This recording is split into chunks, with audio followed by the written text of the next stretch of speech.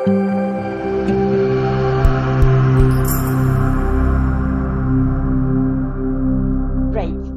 at Polygon, we're introducing a new class of drugs based on a revolutionary approach, the combination of cardiology and immunology. My name is Tatiana. I'm co-founder at Polygon Therapeutics, and let me take you into a journey for better cardiovascular care. So cardiovascular diseases persist as the leading cause of death globally today.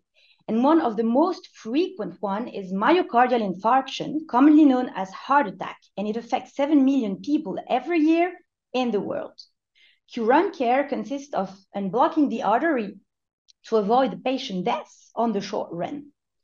But despite the improvements in the myocardial infarction care across the past 20 years, its long-term outcome remain problematic.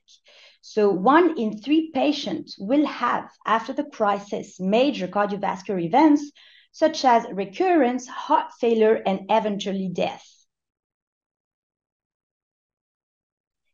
We know that a big problem during infarction is the immune response.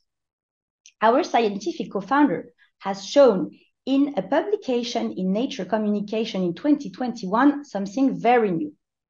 CD8 plus T cells play a pathogenic role in myocardial infarction.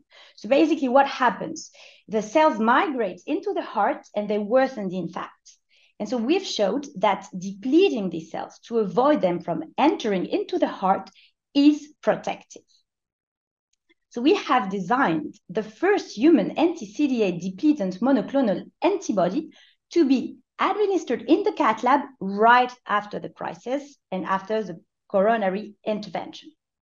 Our candidate has been validated in vivo and in vitro and showed optimal efficacy and tolerance. The immunosuppression is transient and only affects CD8 plus T cells without impacting other immune cells.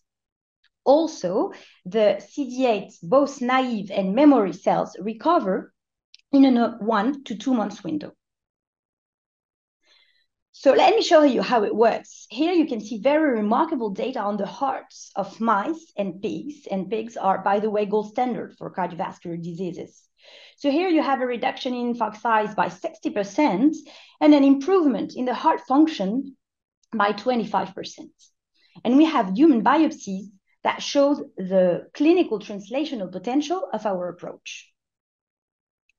Behind Polygon, there are 3 co-founders, complementary. We have a pharmacist business profile as CEO. We have the physician behind the proof of concept as CSO, and myself, a pure business profile as COO.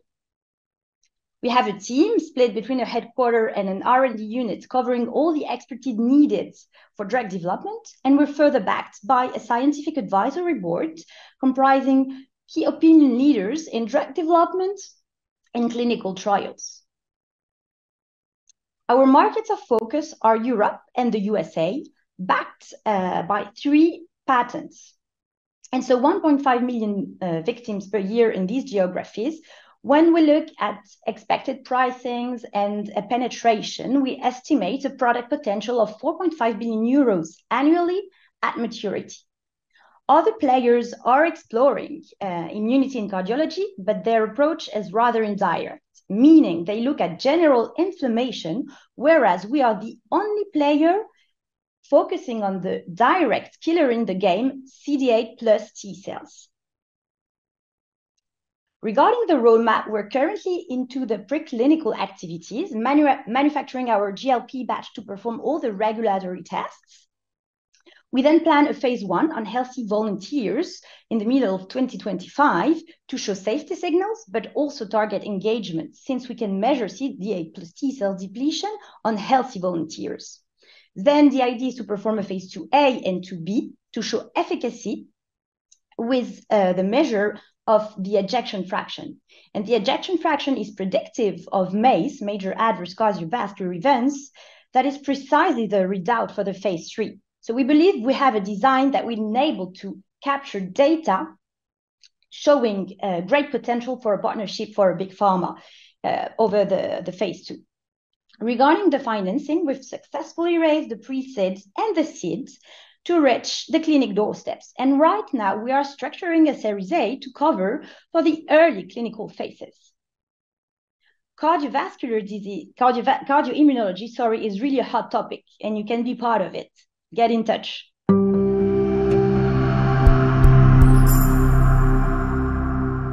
Togrul, you want to go first? Please. Sure. Well, thank you very much. It was very nicely presented, very concise. So one reason why all the trials fail, typically for myocardial infarction, is because the disease is very complex and the patients are very heterogeneous, and there's not a clear path with the regulatory agencies. So with the 15 to 20 million euro Series A, how are you planning to circumvent this? And have you already have a clear plan for the clinical development and clinical trial design? Yeah. So for the phase 1, it's on healthy volunteers to show the depletion and the safety. So on this regard, that there won't be any challenge. And for the phase 2, basically sometimes indeed we get the question about the recruitment of patients. And so the idea is to administrate the treatment in the cath lab. So it's very, in a way, convenient because it's a window of, it's a therapeutic window that is already existing. And the scientific co-founder with whom we're working is also performing several clinical trials on myocardial infarction, but for academic trials. And they manage, to recruit the patients. So it should be okay. And so first we'll have this phase 2A, to calibrate a bit the doses and to show safety on patients. And then, so on 30, 40 patients, and then we will move to really the efficacy measurement on 250 to 300 patients for the phase 2B.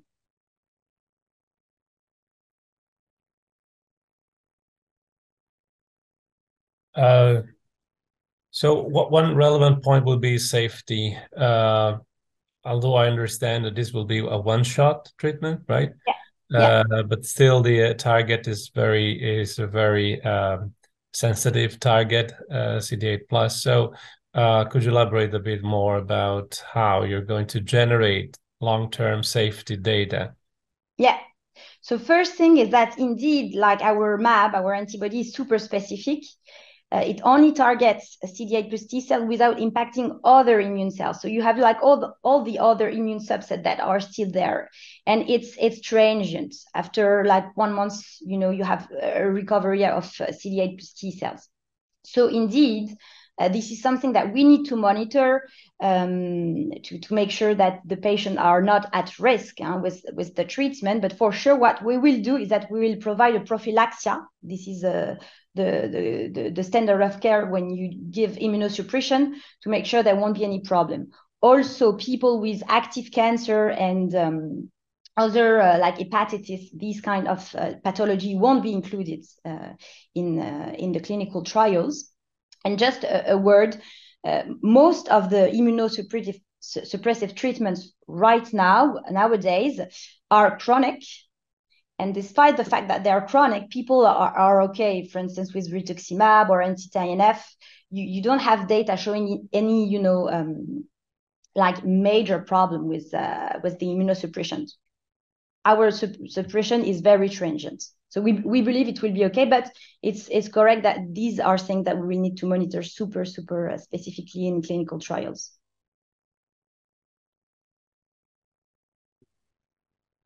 Hi, Tavia. Thank you very much for the presentation. Very short question related to the patient selection, if you want to call it patient stratification. These patients, when they're on, especially at the cath lab, they have different grade of damage of the heart, and you showed 25% increase in heart function, whatever. Is this a number that reflects also the stage of the patient or the damage, heart damage that the patient has it, and therefore would you apply this kind of therapy to all of them or to specific? No, basically our target is 30% of patients that we are able to identify right away at the bedside with very easy clinical measure. For instance, the KILIP score, you have it in like 1 second. And with this score, you are able to say, okay, is it in our 30% target or not? So we are only taking the most severe infarcts. Okay, thank you.